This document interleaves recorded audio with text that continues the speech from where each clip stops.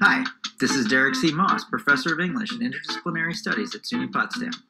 Welcome to a deeper dive into African American literature, a daily series of short podcasts produced in conjunction with SUNY Potsdam's celebration of Black History Month in 2021. Each day this February, we'll be looking at and listening to the work of an African American writer whose name may not be as familiar as Frederick Douglass, Zora Neale Hurston, Langston Hughes, or Toni Morrison, but these writers' contributions help give us a much fuller picture of Black artists' roles in shaping American culture.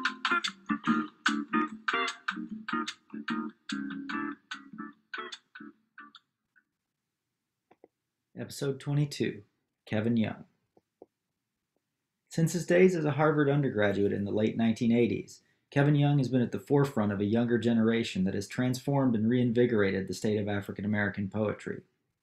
Alongside Sharon Strange, Thomas Sayers Ellis, Major Jackson, Natasha Trethewey, Tracy K. Smith, and Carl Phillips, Young was an instrumental figure in the Darkroom Collective, a group of African American writers based in Boston who worked tirelessly to increase the visibility and broaden the scope of Black poetry in the 1990s.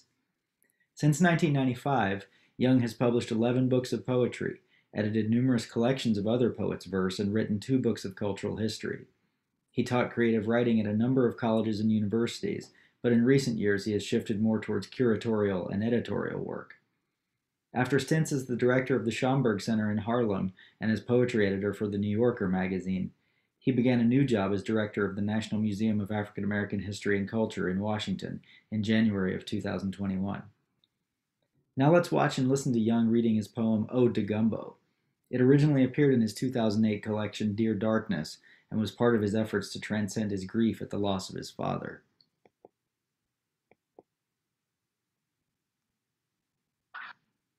Okay, Ode to Gumbo. For weeks, I have waited for a day without death or doubt. Instead, the sky set afire or the flood filling my face. A stubborn drain nothing can fix. Every day, death. Every morning, death. And every night and evening and each hour a kind of winter. All weather is unkind. Too hot or cold that creeps the bones. Father, your face, a faith I can no longer see. Across the street, a dying, yet still standing tree. So why not make a soup of what's left? Why not boil and chop something outside the mind? Let us welcome winter for a few hours, even in summer. Some say gumbo starts with filet or with roux, begins with flour and water, making sure not to burn. I know gumbo starts with sorrow, with hands that cannot wait but must, with okra and a slow boil and things that cannot be taught, like grace. Done right, gumbo lasts for days. Done right, it will feed you and not let go. Like grief, you can eat and still plenty left. Food of the saints, gumbo will outlast even us. Like pity, you will curse it and still hope for the wing of chicken bobbed up from below. Like God, gumbo is hard to get right, and I don't bother asking for it outside my mother's house. Like life, there's no one way to do it, and 100 ways from here to Sunday to get it dead wrong. Save all the songs. I know none, even this, that will bring a father back to his son.